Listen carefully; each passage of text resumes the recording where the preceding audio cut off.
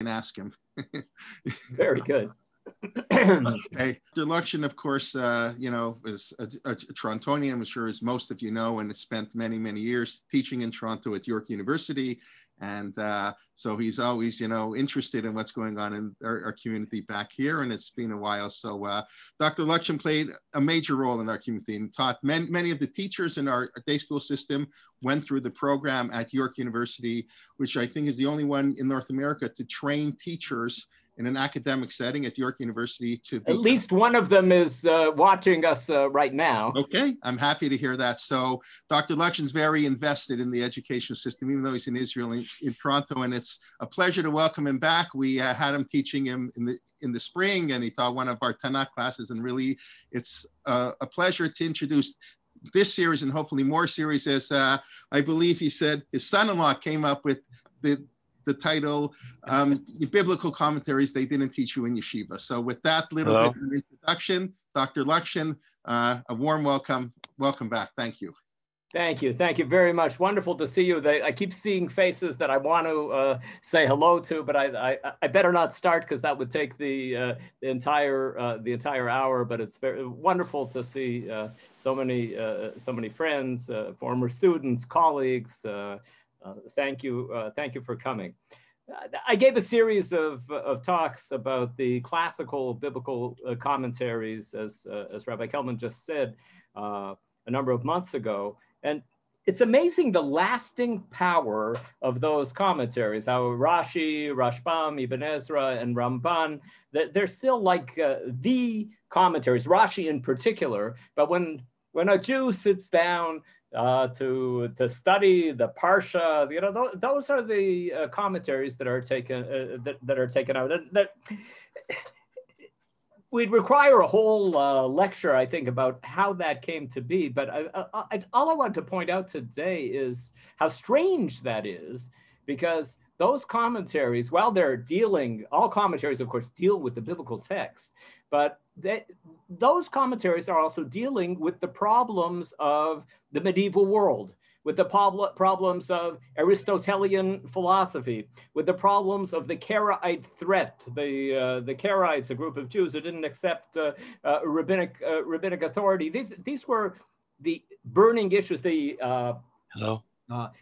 danger of anti-Jewish polemics coming from Christian circles. These were at the center of the concerns of the authors back in those days, and those are not the major problems that we are facing right now. We're going to in this course, we're going to look at some early modern commentators. We're not dealing with 20th century commentators yet, but we're looking at early modern commentators from the 18th century, the 19th century, and the first few years of the 20th century. We're not going to get to contemporary commentaries, and they are dealing with a lot of issues that are real issues still today for Jews in the 21st century who are studying the Bible, as we will see very soon when we start looking at some texts from Samuel David Luzzatto, Shmuel David Luzzatto, known as Shadal. I hope, Rabbi Kelman, you've given me the possibility of sharing a screen. Host disabled participant screen sharing. I need to be able to share a screen, Rabbi Kelman. Yeah, I'm sorry. You can. I'm sorry. I forgot to do it right away. Very good. Great. Thank you. Okay, here we are. Bible commentaries they didn't teach me in Yeshiva. Shadal.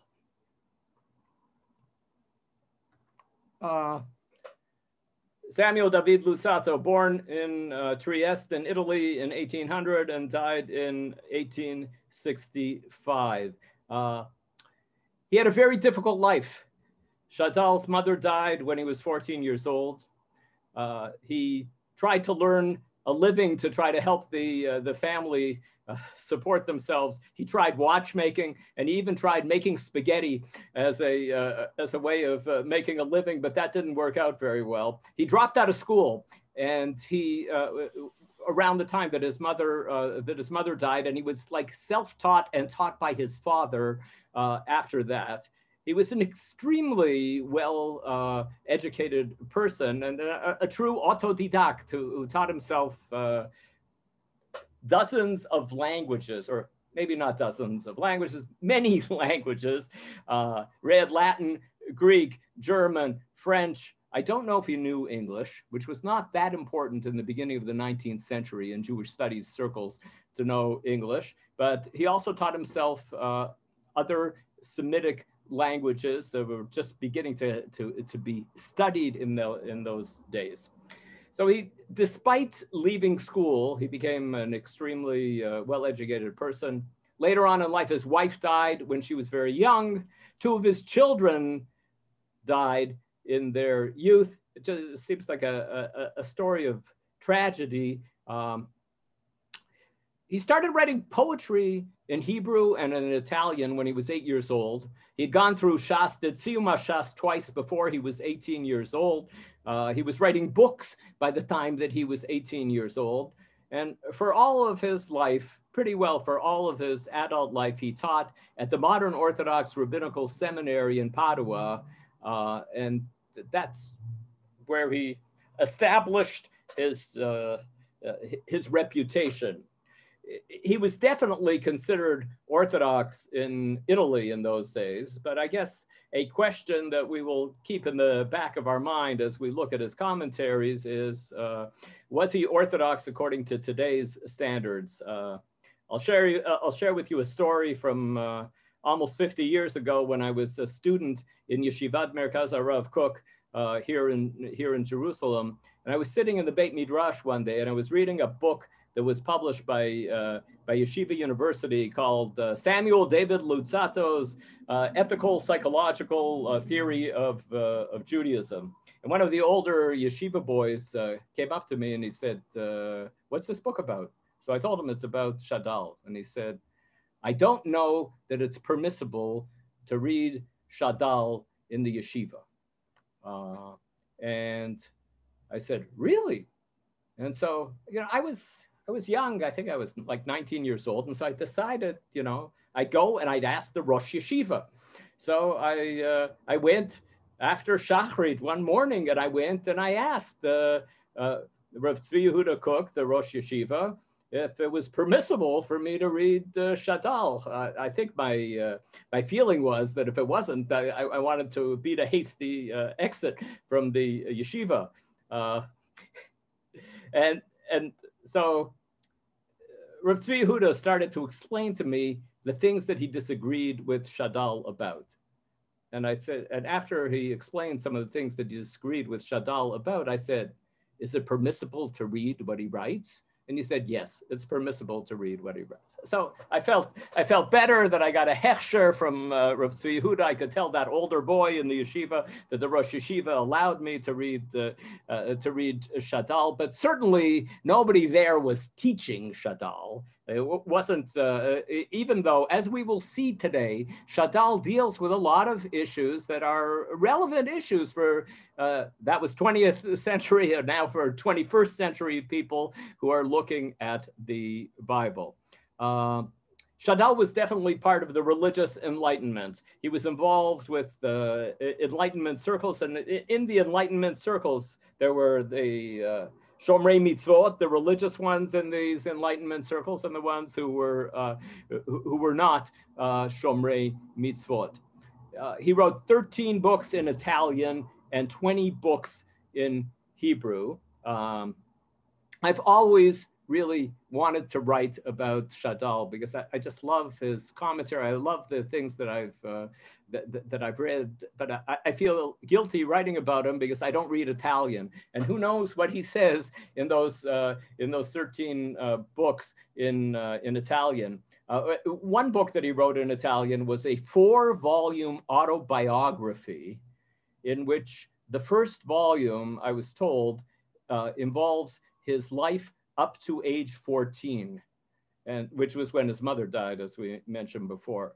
You know, I try to think to myself, if I ever decided to write an autobiography, which I don't think I would ever think about that, But if I decided to write an autobiography, what did I have to say about my life before the age of 14 that would fill up a volume that somebody might want to read? I don't know if I could come up with a paragraph of something that people would want to be reading, but Shadal had a more interesting life than I did. And apparently, I didn't read this, but I was told that what it says in this, one of the things that he discusses is his mother's illness and the fact that the family was urging Shadal to pray for his mother using various Kabbalistic prayers, including, reciting the same verse many times, or various words in Hebrew that aren't really words in Hebrew, but that are based on various Kabbalistic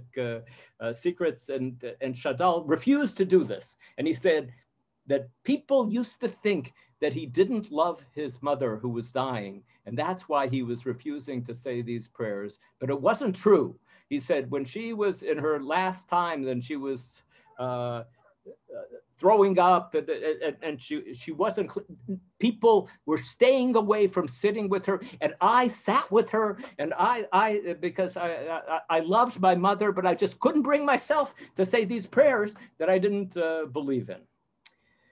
He had very wide interest. He was extremely interested in grammar. He was extremely interested in poetry. He was extremely interested in liturgy. He writes strongly against the Reform movement. And we will see some of the things that he says about Reform Judaism. But critics of his say that some aspects of the Reform way of looking things also influenced him. I'll let everybody make their own decisions when we look at the text about whether that's a correct thing to say, that the reformist kind of spirit of the time influenced him. He wrote strongly against the documentary hypothesis, which was just starting up in at that point during his life. And the first part of the 19th century was like the time when the theories of the documentary hypothesis were being put together, and we'll see Shadal dealing with that today. As I said before, he was against Kabbalah. I'm just going to stop myself for a second to say I see that chat things are coming in. I'm not going to be looking at them during the talk. I'm going to stop 5 or 10 minutes before the end of the hour and look at them then. So if you've asked some question right now, I'm sorry. If you see something, Rabbi Kelman, that needs clarification, you feel free to interrupt me. He was strongly anti-Kabbalah, which is not something that you find often in Orthodox circles. That there are people in Orthodox circles who say, I don't have anything to do with Kabbalah. And I think I've quoted to these people here the line that I heard from Nechama Leibovich many years ago when I was her student, that she said, when she's reading Ramban's commentary on the Torah, and she comes to the words, Va'al derech ha'emet, here's the Kabbalistic meaning. She said, Ani mafsika likro. I just stop reading because I don't understand that. And so you often hear a line like that in Orthodox circles of people saying, I don't know anything about Kabbalah, but it wasn't that Shadal was saying he doesn't know anything about Kabbalah, but he thought that Kabbalah was a distortion of Judaism. And he also was one of the first people who argued strongly that the Zohar could not have been written by Rabbi Shimon Bar Yochai. And curiously, this fits in with his fascination with Ta'amei HaMikra. That with the cantillation signs on the Torah portion, he wrote a little pamphlet that explained how the Zohar could not have been written by Rabbi Shimon Bar Yochai because the Zohar refers to the shapes of various Ta'amei HaMikra. In fact, like the sign that is known as the Zarka, which looks like a snake, in the Zohar, there's a reference. This word has a Zarka on it, and it's because it's connected to a snake. And so that's, and it has this certain meaning to it. And Shadal notes that the Zarka in the earliest years didn't look like a snake, But by the time of the Middle Ages, it started to look like a snake. And this proves that the Zohar could not have been written by Rabbi Shimon Bar Yochai back in the 2nd century. So it was a voluminous correspondence. Aside from all those 33 books at the top, there are volumes of thick volumes of Igrot Shadal, and mostly in Hebrew, to people all over the world with whom he had a correspondence. His Torah commentary was published in Hebrew posthumously, based on the notes that his students took in his classes. He published a Torah commentary in Italian while he was alive, but the commentary that we'll be looking at now is the posthumous Hebrew commentary on the Torah put together by his students after he died. Just before we start looking at his commentary on the Torah, I thought I'd just share with you a little thing, a little look at Shadal's personality. One time, Shadal got a letter from Rabbi Shimshon Raphael Hirsch, and it was written in German. And Shadal had no problem reading German. That was one of the many languages that he was fluent in. But he wrote this little ditty when he got this letter from Hirsch in Hebrew. He writes, "Ma haya lo leba'al Igrot Tzafon?" What happened to the author of Igrot Tzafon, that's Rav Shimshon Raphael Hirsch, "Hanefach liot Geiger or Holdheim?" Does he think that he's like Rabbi Geiger or Rabbi Holdheim, the Reform rabbis?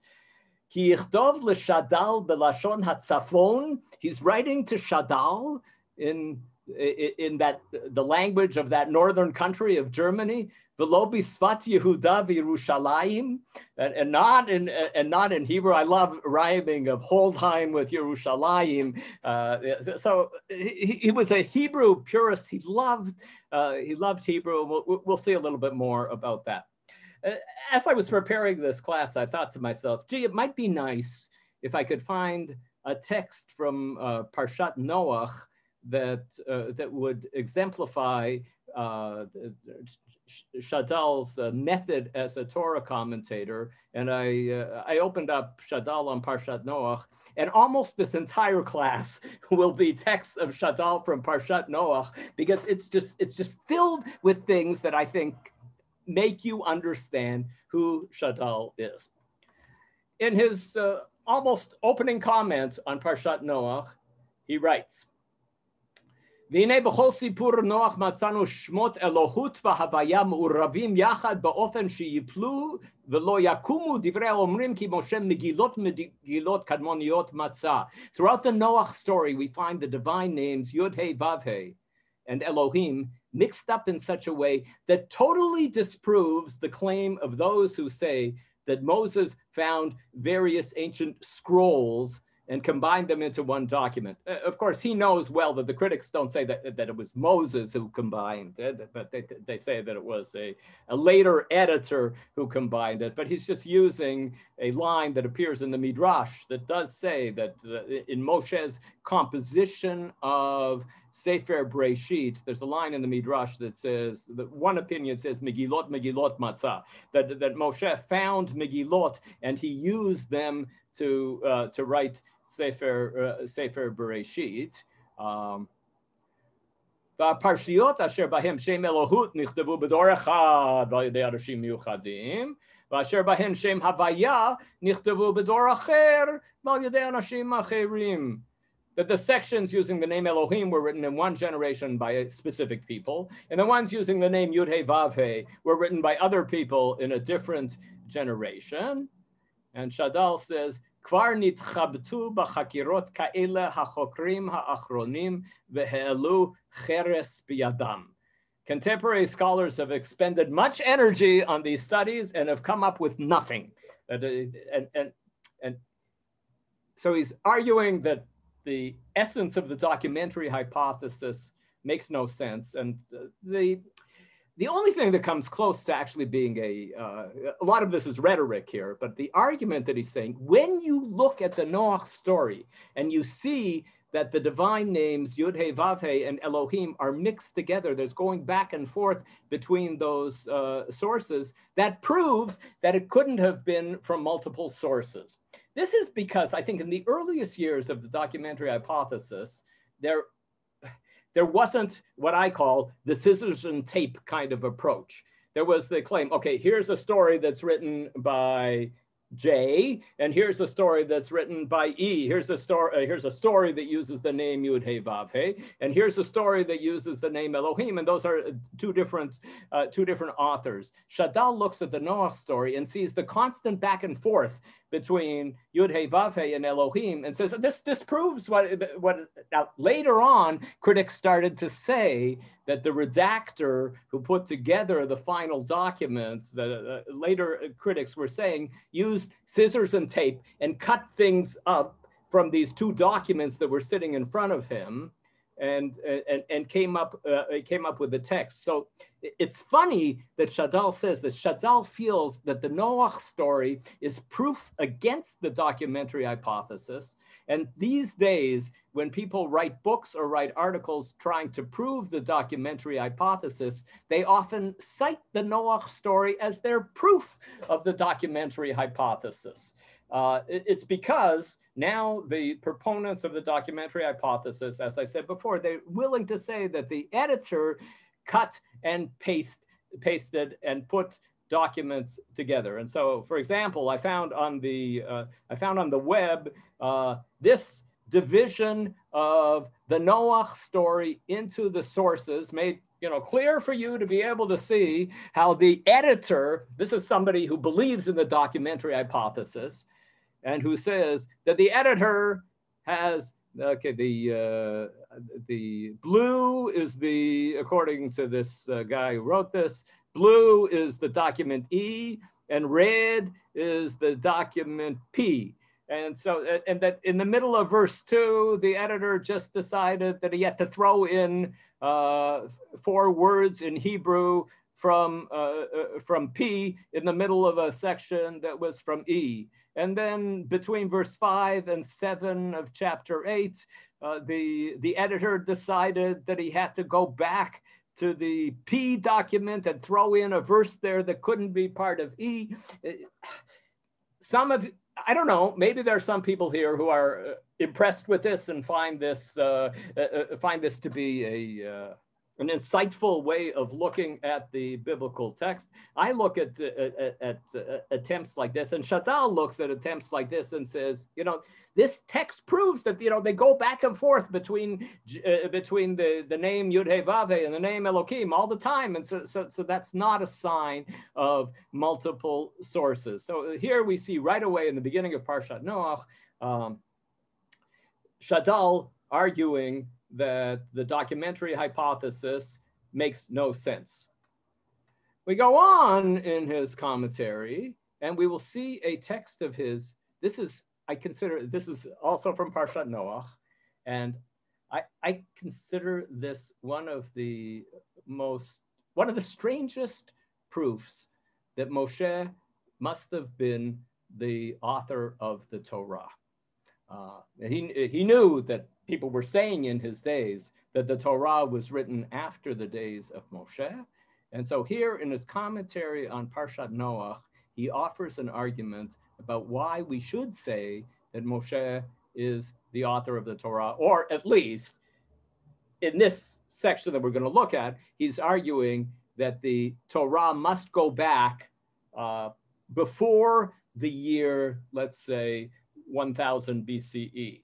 That it couldn't be. The critics were saying are the dating documents like J and E and P to the 8th century to the 7th century, and Shadal is saying no. We see from this verse that the Torah must have been written before the year 1000, based on the verse that says that when Noach got out of the ark and he offered a sacrifice to God, it says, "Vayarach Hashem et reach hanichoach." The Lord smelled the pleasing odor of the sacrifice. Shadal begins by quoting a Dutch theologian from the 17th century. He read just so widely. This Dutch theologian wrote that Hanichoach mishorosh nuach mi'inyan bahanichoti chamati b'cha v'sara kinati mimcha korban he'asui l'shakech chamat ha'il. The Lord smelled the pleasing odor. Nichoach comes from the root nun vav chet, as in the phrase, when I have satisfied my fury upon you and my rage has departed from you, then I will be tranquil, I will be angry no more. In other words, it means a sacrifice that calms God's anger. That, of course, we're all uncomfortable when we read these words, as is Shadal when he writes these words, that's what Reach HaNichoach means. It's a smell that will calm God down, that will calm down God's anger. And then he writes, והנה המליצה הזאת הדבר ידוע שאינה אלא על דרך דיברה תורה כלשון בני אדם, לפי מצב בינת אנשי הדור שהנביא עומד בו. A phrase of this nature has to be understood according to the principle, the Torah speaks in the language of human beings.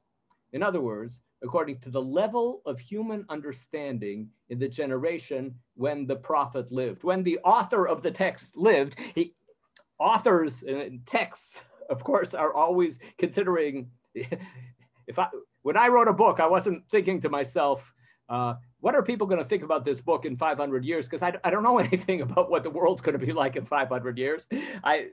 When I think about my audience, I think about people who are alive right now. And so when the author wrote here, Vayarach Hashem et Reach HaNichoach, the author was thinking about the level of the readers, the theological level of the readers in his day. Shadal goes on. וכאן ראוי להתבונן. כי שמואל הנביא אמר לשאול, החפץ לשם בעולות וזבחים, כשמוע בקול השם, הנה שמוע מזבח טוב. ומשם ואילך מצאנו הידיעה הזאת מפורסמת בישראל. דוד אמר, כי לא תחפוץ זבח, I should say זבח with a chet, sorry about that, אם ערב לא אמר לך, עולה וחטאה לא שאלת, וכל הנביאים אשר בימי המלאכים, כולם Hirchivu pe alze. Samuel the prophet said to Saul, does the Lord delight in burnt offerings and sacrifices as much as in obedience to the Lord's command? Surely obedience is better than sacrifice. And from that time onwards, this idea was the Jewish idea. We find that this understanding was widespread among the Israelites. For example, King David said in Tehillim, you do not want me to bring sacrifices. You, God, do not desire burnt offerings. And were I, God, hungry, I would not tell you. And you do not ask for burnt offerings and sin offerings. So in other words, by the time we get to David HaMelech, by the time we get to Shmuel HaNavi, everybody understood that God does not need sacrifices and that the sacrifices don't do anything for God. All the prophets in the days of the kings promulgated this idea, says Shadal. So if we find here, Vayarach Hashem et Reach HaNichoach, what must we conclude? Me'ata, hine hadavar barur kashemesh, ki lo yitachen sheyeh sefer haTorah nichtav bimei hamlachim o mishmuel ulamata, ki haTorah dibra kilshon. Okay. Accordingly, it is as clear as day that the Pentateuch could not have been written in the days of the kings or at any time after the days of Samuel, because by those days, people realized that God didn't need korbanot. כי התורה דיברה כלשון בני אדם אשר שכלם עומד במצב שפל מאוד ממצב ישראל בימי המלאכים. For the Torah spoke in the idiom of people whose minds were at a much lower level than the minds of the Israelites in the days of the kings.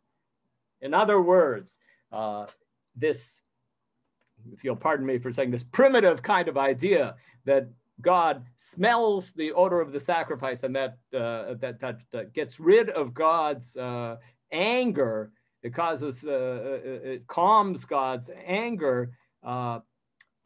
Any author after the year 1000 BCE would not have been writing this to a Jewish audience, because the Jewish audience had already advanced past the low level that they were in at the time that the Torah was given. That at the time that the Torah was given, people still had primitive ideas about God, and therefore the Torah is addressing them in the language that they understand. And the language that they understand is that God ceased to be angry after he smelled the pleasant odor of that sacrifice. So this is a defense of the traditional understanding of when the Torah was written, the traditional Orthodox understanding of when the Torah was written. But I don't know if any of you are members of an Orthodox shul and they ask you, if your shul is meeting, and they ask you to give a Dvar Torah on Parshat Noach.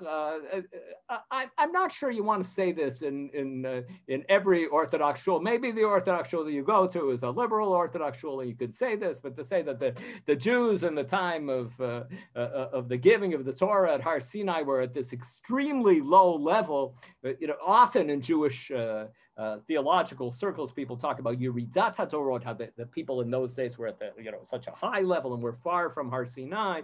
So we are at a lower level. No, he says, Shadal, like a good Enlightenment thinker, really feels that the world is progressing and that people are learning things, and that the same thing happened in the Jewish people, that they were learning to have more sophisticated understandings about God. Okay, so these were two examples of Shadal taking a traditionalist kind of approach, attacking the documentary hypothesis and attacking the idea that the Torah could have been written after the year 1000 BCE, as the critics would say. But now we'll see a couple of examples of Shadal doing things that one doesn't often do in Orthodox circles, and that's emending the biblical text. He almost never emends the consonants of the Torah. He amends the vowels of the Torah on occasion, and he amends the consonants of the Nevi'im and Ketuvim on occasion. So here's an example of him emending the vowels of the Torah. The verse Shalosh pe'amim bashana yera'eh kol zechurcha et pnei ha'adon Hashem Elokei Yisrael. In the standard translation, 3 times in the year shall your males appear before the Lord God, the God of Israel.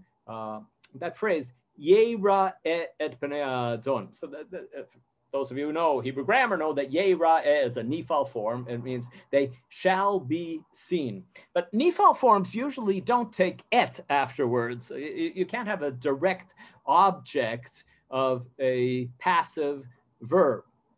And et is the sign of a direct object. And so Shadal says, well, actually, the original version of this text was Yir'eh kol zechurcha et pnei ha'adon Hashem Elokei Yisrael. Again, he argues that this is a more, let's say, primitive way of expressing it, that they would go there to see God, and that in a later generation, the rabbis were uncomfortable with the idea that the text says to see God. And he says that, of course, it's only Dibrat Torah Kelshon B'nei Adam. The Torah speaks in the language of the level the people were at that time. And people were at that time, they thought, oh, if I'm coming to the Beit HaMikdash, I'm coming to see God. And so it was changed, according to him, to Yera'eh, that they are coming to be seen by God instead of coming to see the Lord God of Israel. That's one emendation of his. Another emendation of his is from the book of Yechezkel, from a verse that anybody who davened this morning recited this verse. V'tisaini ruach v'eshma acharai kol ra'ash gadol Baruch kavod Hashem Mime Como, part of the Uvalatzion prayer. And the part that he's going to be talking about, those words, Baruch Kavod Hashem Mim Como, the last four words are not just part of Uvalatzion, they're part of the Kedusha prayer, and they're given great prominence in our liturgy. So if you open up the New Jewish Publication Society translation of the Tanakh, you see that the translation in the text itself follows the words as they are here. Then a spirit carried me away, and behind me I heard a great roaring sound. You can all decide whether you like the translation roaring sound for Ra'ash Gadol. One might also, I think that if I were just translating out of context, if I were translating Ra'ash Gadol, I'd of course translate it as a great noise, a big noise. Blessed, but okay, as we'll see, that's a little problematic to say that that's what it means. Blessed is the presence of the Lord in his place. So that's the JPS translation in the text, but then there's a footnote that offers you an alternate translation. Then a spirit carried me away, and behind me I heard a great roaring sound as the presence of the Lord rose from where it stood. How do you get from Baruch Kavod Hashem Mim Komo to as the presence of the Lord rose from where it stood? The translation offered here in the footnote by the Jewish Publication Society and their Tanakh is based on an emendation of the verse offered by Shadal. And here is Shadal's argument for his emendation. Rabbi Kelman told me that I didn't have to translate every text as long as I read it through it and translate it orally. This would have been a challenge to translate this in a written way, but I'll try to walk you through this text carefully here. Kol Ra'ash Gadol Baruch Kvod Hashem Mim Komo. He begins by quoting the verse, and he says, Kol Ra'ash Eino Mityashev Al Kol Shel Dibur.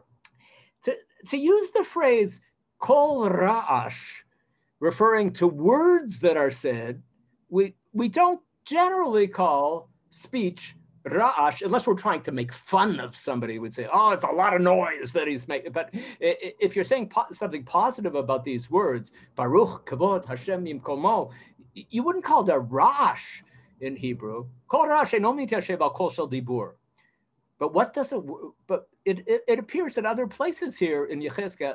Ella al kol kanfei hachayot belechtan. We find this phrase here in Yechezkel about the angels and the cherubs that he describes in his visions in the beginning of the book of Yechezkel. He uses this phrase of Ra'ash Gadol to describe the noise that they make when they move.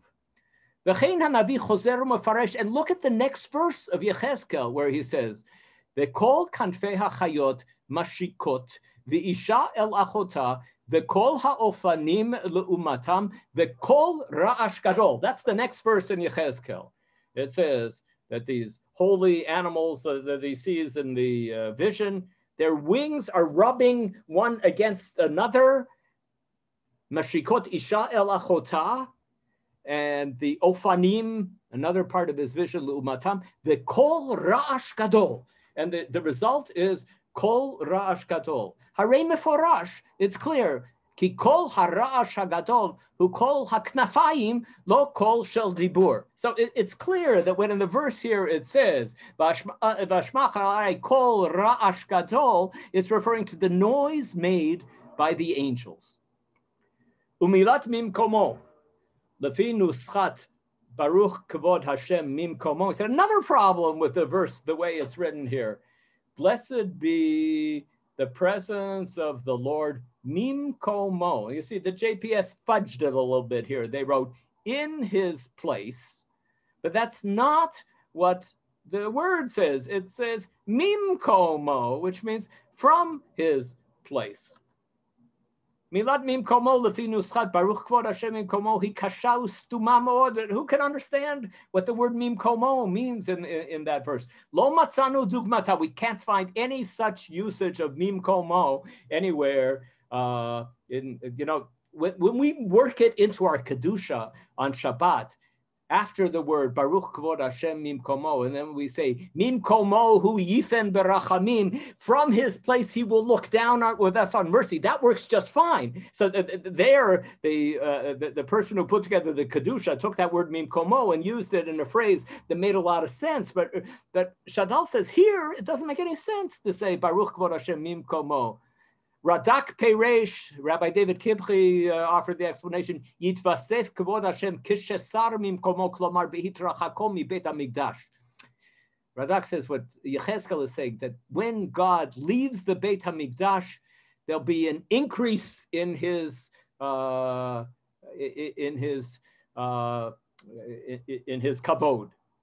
The Don Yitzchak Perash and Barbanel explained, Baruch Hu Molal Tamid Yeh Kvod Hashem Afal Pi Shesar Mimkomo Hu Bet HaMikdash. That even though, is trying to be a little more historical, the Yechezkel after the destruction of the temple, according to Barbanel, is saying even though God has left his makom, Usar Mimkomo, he's no longer in the Beit HaMikdash because the Beit HaMikdash has been destroyed. Still Baruch Kvod Hashem. That's how Abarbanel tries to solve the problem of this verse.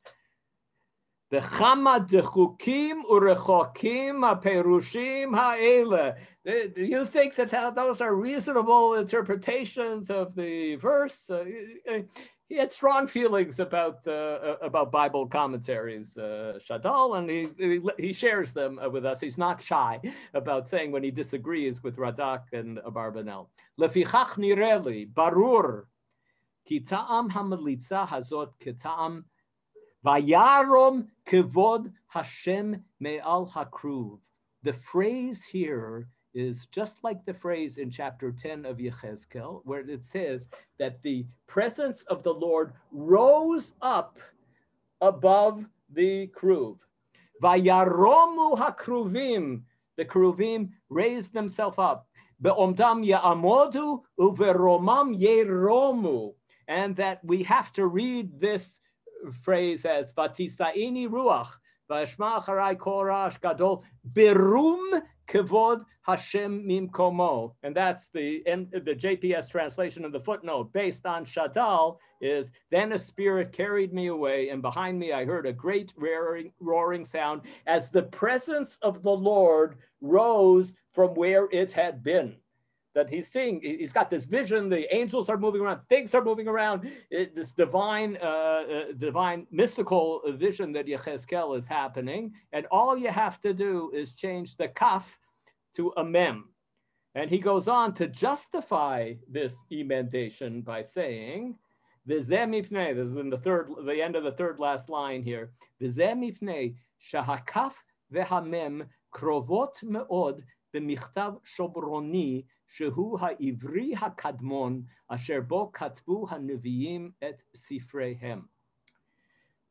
The books of the Torah were not written, the books of the Tanakh were not written in Hebrew letters that look like the letters that are on this screen right now. They were written in, he calls it the Ketav Shomroni, because the Samaritans still have a Sefer Torah that is written in what we call now Paleo-Hebrew, what Hebrew used to look like before this is called, the Gemara calls this shape of letters that you see on the screen in front of you, they call it Ketav Ashuri. They call it, this is what, after the Jews had contact with the Assyrians, and then they started using these letters according to the Gemara, but they used Paleo-Hebrew. And Shadal, among all the things that he learned the Paleo-Hebrew alphabet, which I have learned a number of times and forgotten each time that I learn it, because I don't use it. I don't read Paleo-Hebrew often enough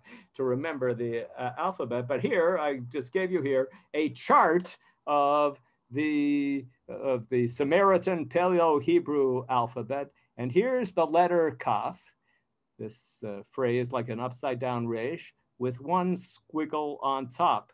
And here's the letter Mem, which is like an upside down resh with two squiggles on top.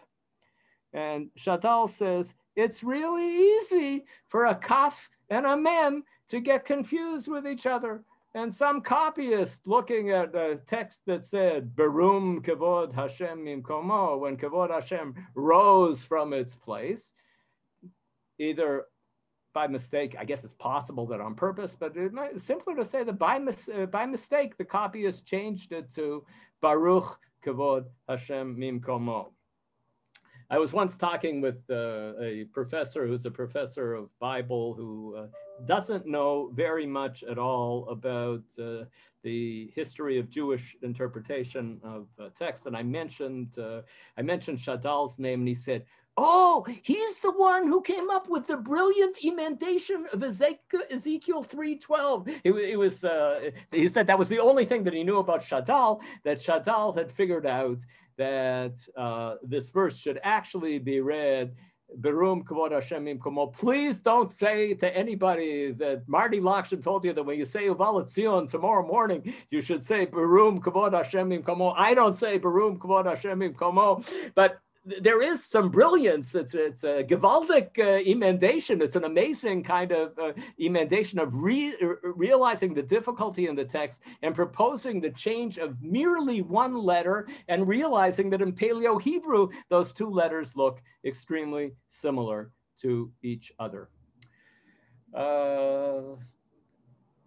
Shadal is also known, here's an example, not from Parshat Noach and not from Yechezkel, but from Sefer Shmot, where the famous verse, Vayikach Sefer Abrit Vayikra Bo'oznei Ha'am, Vayomru Kol Asher Diber Hashem Na'aseh V'nishma.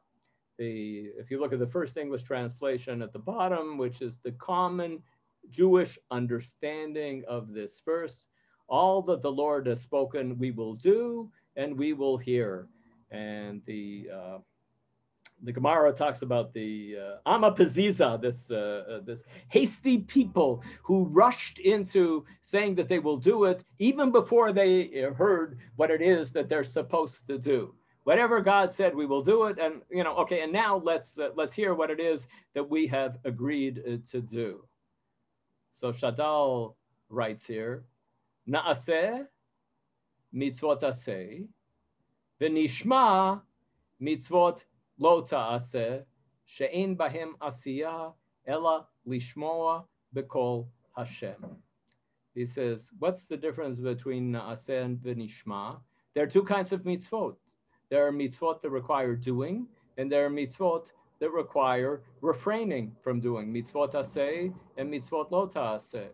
And what the people said was, Kol asher diber Hashem, whatever instructions we got from God, we will follow. If it involves doing something, we will do it. If it involves refusing to, not doing something, refraining from doing something, then nishma, we will refrain. And that would lead to the translation there at the bottom, all that the Lord has spoken, we will do and we will obey. And so Shadal, of course, knew very well, as I said, he'd gone through Shas twice before he was 18 years old, and he continued to learn Gemara, and he knew how central this idea of Naaseh v'nishma was in Jewish tradition. But when it came to writing a Torah commentary, he didn't really think that that is what the phrase meant. And one of my favorite Bible professors here in Israel, Professor Uriel Simon, whom I like to quote in an article that he once wrote about Pshat and Rash, he said that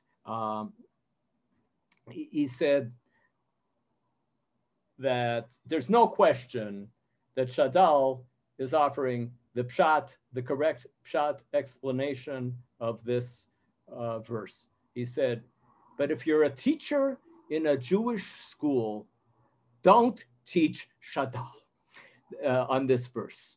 That Naaseh v'nishma has become such an important Jewish concept. So if you're teaching a chat, or if you're teaching at Charles E. Smith, or wherever somebody is teaching, teach them that Naaseh v'nishma means what the Gemara says that it means. When you get more advanced students like we have here at the Torah in Motion events, then you can tell them that actually the pshat of this phrase is We will do what requires doing, and we will refrain from doing what requires refraining from doing. Okay, maybe I'll just try quickly to give you one last point of Shadal, again from this week's Parsha. Both last week and this week, the words pru or avu appear, be fruitful and multiply. And it is listed in all the listings of mitzvot as a mitzvah. Shadal writes in his commentary here, Berachahi, this is incidentally, I wrote here, Mahadurat Basi. There's a new version of Shadal based on more manuscripts from his students of what he taught. And this the latest edition of Shadal was put together by Yonatan Basi, who lives here in Jerusalem. Shadal, according to Madurat Basi, says, "Berachahi kedivreha rava v'chein lamata b'Noach." As Ibn Ezra wrote, this is a blessing and not a commandment, both in Genesis 1 and in Genesis 9. That when God says pru or avu, he's giving a blessing to people. It shouldn't be understood as a mitzvah. To save time, I'm just going to read this in English. Anybody who wants to go follow the Hebrew. Notice that the rabbis did not consider being fruitful and multiplying as one of the Noahide commandments. It's not one of the Sheva mitzvot b'nei Noach.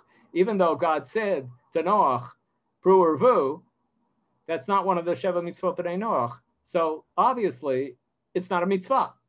So whether we like it or not, we have to admit that even Ezra is correct, that the rabbis attached the mitzvah of procreating to this verse simply as an asmachta, a mnemonic device. That's not what the verse actually means, but the rabbis said that as an asmachta, it's a mnemonic device to remember that it's that there's a mitzvah to have children. They attached it to these words here, even though the pshat of these words is a blessing as opposed to an obligation. He goes on, and now you hear the religious Jew, you hear him. I was told that even though Shadal taught all of his life in a rabbinical seminary, in an Orthodox rabbinical seminary, he never got smicha. My old friend, Professor Elliot Horowitz, Zichrono Livracha, who was an expert in the Jews of Italy, heard me one time making reference to Rabbi Samuel David Luzzatto, and he politely corrected me afterwards, and he said, Shadal never got smicha. But still, he sounds like a rabbi often, and including here. Even if it is not an explicit mitzvah, we know that it's God's desire that the species should continue. The prophets didn't have to speak of this, since in their days, everybody wanted to have many children. Nevertheless, the classical rabbis wisely chose to count procreation as one of the mitzvot, for certainly it is God's will that humans procreate. The rabbis were smart to say that there's a mitzvah. Actually, the Torah didn't have to tell people to have children because everybody wanted to have children back then. So it wasn't necessary, but the rabbis were wise to tell people that it was a mitzvah, particularly when our nation shrank in size. After the destruction of the Second Temple, the rabbis had to strengthen this mitzvah. We know that the size of the Jewish people shrank considerably between the 1st century BCE and the 2nd century CE. So the rabbis had to strengthen this mitzvah. Blessed be he who chose them, the classical rabbis, and their teachings. Were it not for their prohibitions and decrees, our nation would have disappeared off the face of the earth, as so many large and powerful nations disappeared. We have to give credit to Chazal. They knew what they were doing. And when they said that there's a mitzvah to have children, they were considering what the needs of the Jewish people were, and we are very grateful for them for teaching this, even if this isn't the pshat of the verse that says, pru or avu. Okay, we will continue with Shadal next week, but Rabbi Kelman, do you want to? Sure, you want me to read you the Sure, go ahead. Yes, why don't you choose? That was great, by the way. I really enjoyed that. Excellent. Okay, first major question, first real question. What influence, if any, did Ramchal have on Shadal? So it's the same family. If I remember correctly, Shadal was Ramchal's great nephew. I don't know that he had influence. It was a pretty big family, the Luzzatto family. And it's true that Ramchal, Rav Moshe Chaim Luzzatto, was probably the most famous member of the family, but Shadal is making a comeback these days also. Okay, somebody just pointed out the life expectancy at birth in the mid-19th century is only 40 for males, although I'll just comment that's true maybe from year 0, but once you made it past year 5, I think the life expectancy went up a lot. In other words, so many people died in infancy, but just comment, I guess that's a comment that in perspective, living to be 65, you know, was not a young, we have a different expectation nowadays. Okay. Right. Somebody wanted to correct you, the Yud K Vav K, but I assume you're relying that there's no problem to say the Yud and the Hey, whatever, that's fine if you want to. Doesn't bother me. I think it's okay to say Yud Hey Vav. Yeah, I totally hear. Just like Hashem, you're right. Okay. It's true. That is the standard practice, but that's okay. Okay. The Noah story is really hard to understand as written. Ellen, I don't know if you want to elaborate on that. You mean, I don't know if you mean the back and forth of Elohim and Hashem or just in general. It's true. The months go back and forth. Rashi, you know, is a hard time. 10 months, 7 months. The story is Mibul Bal, if you can, if I can use that word on the Mabul, you know. Yes, I totally agree. It's one of the hardest texts to understand, but I'm still not attracted to the way that the critics use scissors and paste to construct 2 different stories and say that, yes. But I agree, it is a great challenge coming up with an interpretation. You look through, anybody who's studying the Parsha this week and looking at Ramban and looking at Rashi, you know, you'll see the difficulties that they have. Okay. Yeah, sure. Yeah. I assume Yaakov Beasley is one of your students who you were referring to? No, I put him in the colleague category. Oh, colleague, student and colleague, a Talmid Chaver, Rav Yaakov. Okay, so he just mentioning Josh Berman's article or his recent book. If disproving which happens to be on my desk here. Right. Okay. Just I wrote a review of it in the Jerusalem Post. So that he also uses the Noah story to disprove the documentary hypotheses. Very good. Thank you, Rabbi, for Rabbi Beasley for pointing that out. That's yes, okay. Very true. Gershon, did Wellhausen suggest that Torah was a hybrid Hebrew, not a single? Okay. Yeah, Wellhausen, JPD, different theories, I assume. Reach Nichoach, wordplay for Modai Friggin. By the way, I love the Shim from Paul Hirsch's, you know, Pshat on Reach Nichoach. If I remember correctly. Please, I don't remember. Beautiful. That smell is anticipation. You walk into a room on Friday afternoon in the house, you know what's going to be in the future.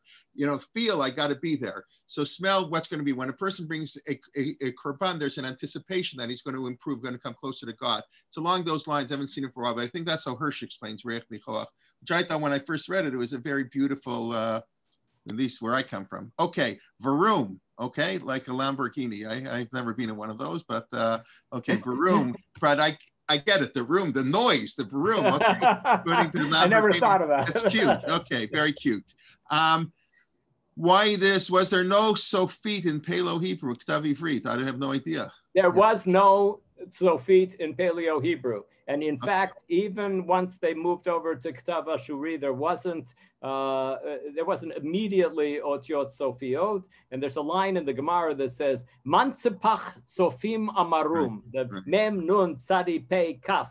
The fact that they should be written in a different way when they're the last letter in a word, that Sofim, the prophets, the leaders, that this was a later development in Hebrew, having Otiot Sofiot, having different forms for Mem Nun Tzadi Pei and Kaf. So okay, yeah, Carol has a fascinating comment, I think, that if Puravu was sort of quote unquote invented by the rabbis, so it's very interesting, they only put it on men and not on women. You know, if you learn B'chiv Shuha, you know how the Gemara says that it's fascinating that the mitzvah, it's a machloket, of course, in the Gemara, but we assume it's only a mitzvah for men, not for women. I don't just, okay. And then I assume Morris is referring to Monday's class by Rabbi Dweck, who claimed that the Ramchal was a Sephardi, even though he's from Italy, but he's really Sephardic. So he wants to know if Shadal is also Sephardic. So I assume not. I assume you would consider him an Ashkenazi. I think that he thought of himself as an Ashkenazi, but I also think that the community in Italy had a mixture of Ashkenazim and Sfaradim that sometimes made it difficult to determine who was an Ashkenazi and a Sfaradi. As Baruch Hashem is the situation here in Medinat Yisrael these days, that there is a lot of marriage between Ashkenazim and Sfaradim. In the early days of the state, it wasn't that common, and today it's Baruch Hashem, it's very common, and there are a lot of people who just don't know whether they should consider themselves Ashkenazim or Sfaradim. Better that way, like you say. Better that way, for sure. Italian Jewry is really, if you've been to Italy, you know, it's its own nuschat. It developed totally differently. Italian Jewry, that if you please God, one day we can go back on our Torah in Motion trips, we'll go back to Italy and see that. Okay, another interesting comment I think I just saw, hold on. Oh yeah, Lisa just pointed out what I think the Meshech Chachma says, it's not a mitzvah for women because they would die in childbirth, right? That's how the Meshech Chachma explains it. The Torah didn't want to insist that women put through pain and suffering, but if they wanted to, they could. I'll tell you Mark Shapiro's line, by the way, on Periphery, where I imagine he's slightly disagreeing, or maybe not. He didn't comment on the Rabbi Doraita. He just said that we had to make it a mitzvah Periphery, because if not, there would have been pious Jews who would have said, kids like Ben Azai, how can I have kids? You know, in other words, it's dirty. It's the sexual act. It's not appropriate for a Ben Torah. So in order that the Hasidim should have mitzvah, that was a brilliant insight. Mark said it on actually our trips, why the Torah had to have Puravu, so nobody could give you that argument. Anyways, that's okay. Lots. How did Mordechai Breuer? Ruth wants to know feel on Shadal. Okay. How do people feel on Mordechai Breuer? When we get to 20 and 21st, so Dr. Lockshin, please God, will give a talk on Mordechai Breuer. We're not there yet, but we're not there yet. But I don't really know what he thought about Shadal, but I'd be interested to try to find out. There are many of Mordechai Breuer's students who are friends and neighbors of mine here in Jerusalem, and I can ask them that question. Yeah, but he asked fascinating, and also the same question: was he really Orthodox? And people ask, of course, the same thing on. Right, of course, Orthodoxy is a made-up term. Where you know, Orthodoxy was whatever. That's a whole other discussion. But okay, thank you, Dr. Lockshin. Really fascinating. We look forward to next week, part 2. Tonight, we're starting, I think, also a fascinating series on the Haftarah of the week. Usually, you get lots of shiur on the Parsha of the week, which is tomorrow night shiur.